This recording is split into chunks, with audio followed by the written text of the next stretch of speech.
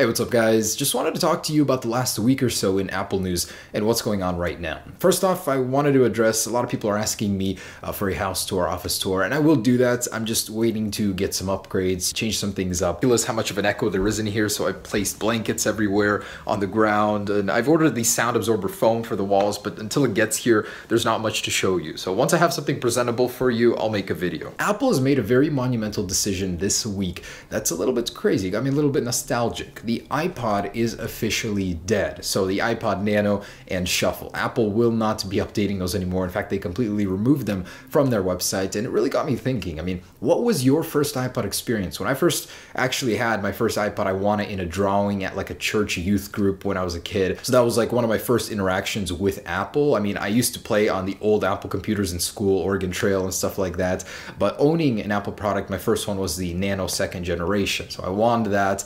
It was a magical product. It was nice. So to see those Nanos go is sad. Now, the iPod Touches, Apple Online actually doubled the storage, and they're still alive, but they probably will not be updating those, as the iPod line just today is unnecessary. If people want an iPod, a dedicated music device, usually they'll do something really cheap, and the iPods are just a little too expensive, but most people just use their phones. So it's just a category that's not very relevant today, and I totally see their decision to remove it. The Nano hasn't been updated since 2012, and the Shuffle since 2010. So, it's something that I'm surprised even stuck around for this long. So I'm sure all of you guys know what the HomePod is. It's Apple's new product, the speaker for your home, the Alexa competitor, coming later December this year. But new firmware released for this device actually reveals several secrets, and it's very interesting to see Apple working on updating this device before it even hits our homes. So a couple developers have been exploring inside of the firmware released, and there are several references to an LED matrix display. So that little circle on top of the HomePod could theoretically be used to display certain types of information. And right now it's sort of a Siri to know when she's activated, when she's talking with you, kind of like a little notification light there. But it could theoretically be used for weather, some notifications. It isn't a very sharp display, that's for sure, by the looks of it, but it could certainly be used to display information. And with updates, we may see that functionality expanded slightly, who knows.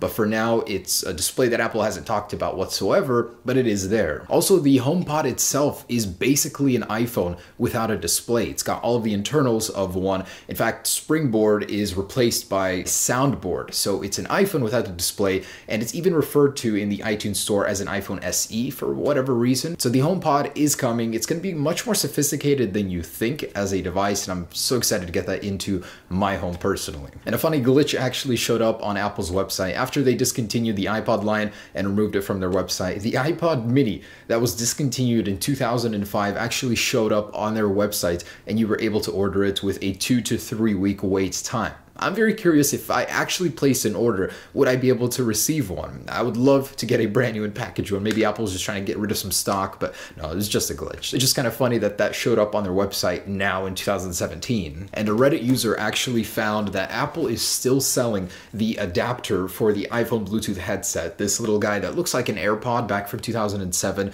now to a 30-pin adapter. So you could theoretically use it with your iPhone 4S, but I wonder with an adapter, would it work with the iPhone 7 and 7 Plus? That would be an interesting test to see. But just funny that Apple is still stuck in the past in some of their things, and you can still maybe use this with iOS 10, iOS 11, who knows? And the Flash player is finally dying. I remember back in the day when you would talk with an Android guy, and yeah, I mean Android guy, the guy in your group that uses an Android phone when everyone else uses iPhone, he would argue that Flash was one of the biggest reasons to stick with Android. And it's funny now to see that Steve Jobs was right. Flash is dying. It is set to be discontinued in 2020. Not discontinued, it'll still work, just won't receive any more updates. And Flash has been riddled with bugs, security holes. It's just terrible. So to see that replaced with HTML5 as it should have been from the beginning is very satisfying. I'm sure Steve Jobs would have loved to see that today.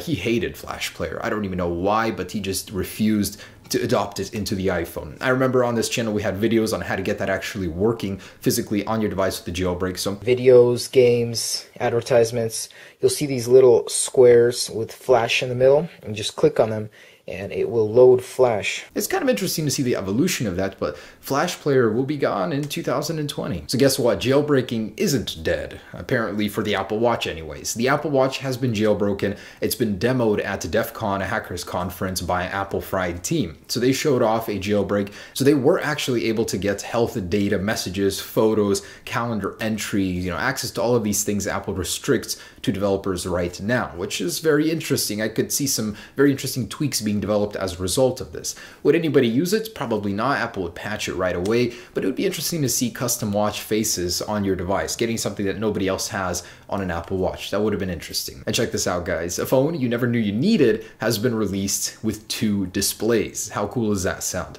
The Meizu Pro 7 has been released in certain markets. Well, up for pre-order right now. I'll be getting it, that's for sure.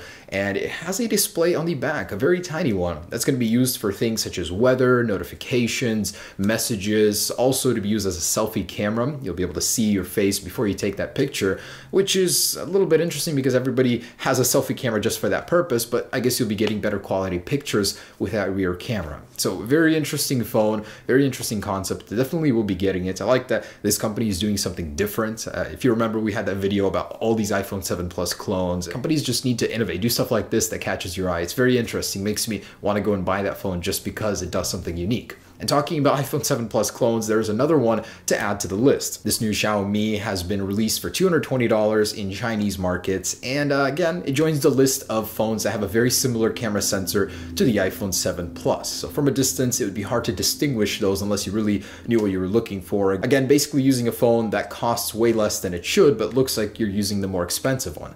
Gotta give them props, so they put the flash sensor on the opposite side, doing something different at least. So there it is, guys, just the latest little updates for you on what's going on right now in this tech world. I'm really looking forward to the iPhone 8 in a couple months. Maybe some new products in there too. Apple TV 5 is rumored to happen, so that's going to be interesting. But for now, not too much going on. We'll have some interesting videos for you soon though. Peace.